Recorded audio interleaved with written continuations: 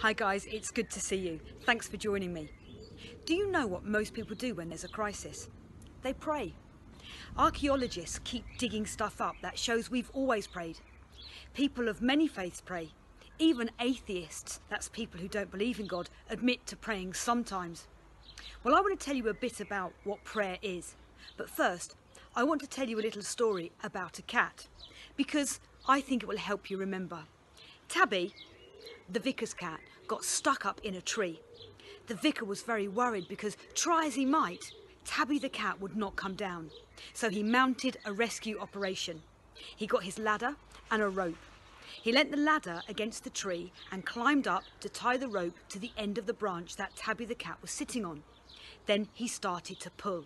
He pulled as hard as he could, but he just couldn't pull the branch down far enough. And that's when he had an idea. He decided to tie the other end of the rope to the bumper of his car. He gently drove forward and the branch started to lower. His plan was working, but then the inevitable occurred. A catastrophe happened. The rope snapped and catapulted the cat into the sky. No more was heard of the cat until a few weeks later, when the vicar was doing his visiting rounds. He went to the house of a young mum. When he went in, he saw her young son, Tommy, lying on the rug, stroking a cat. His cat, Tabby Cat. "How did you find such a lovely cat?" the vicar asked, trying to look innocent. "You'll never believe it," replied the mother. "My little Tommy has been asking for a cat for months. In the end, I got so tired of it, I told him the only thing to do was to pray. So we put our hands together and closed our eyes and prayed, 'Dear Jesus, please send us a cat.' And you'll never believe what happened next. We looked up to the heavens and this wonderful cat fell down and landed at our feet." Prayer is really a conversation with God. A conversation is just talking and listening. God loves having conversations.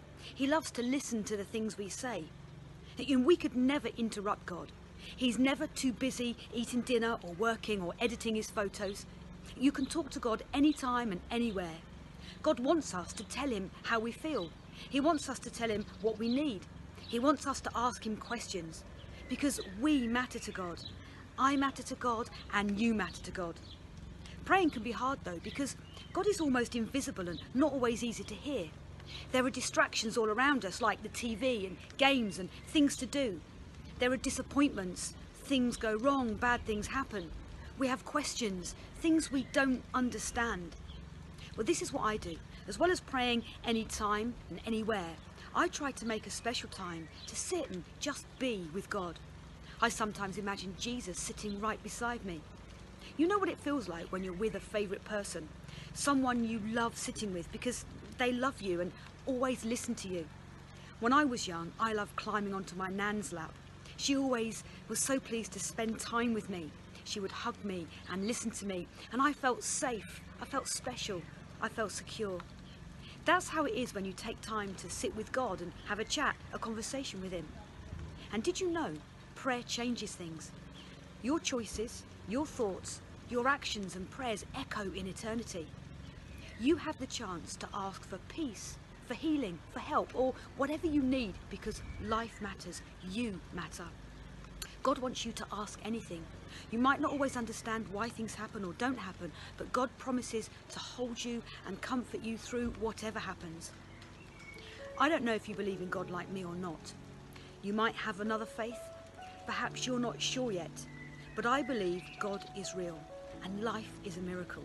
And the most powerful thing you can do is to pray. I'm going to give you a moment to think about what that means to you.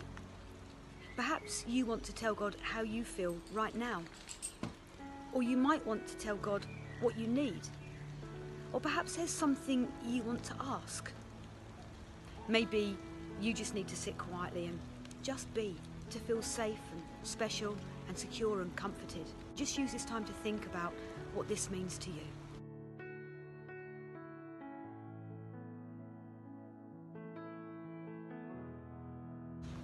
Thanks very much for listening. I hope you've enjoyed it, and I'll see you next time.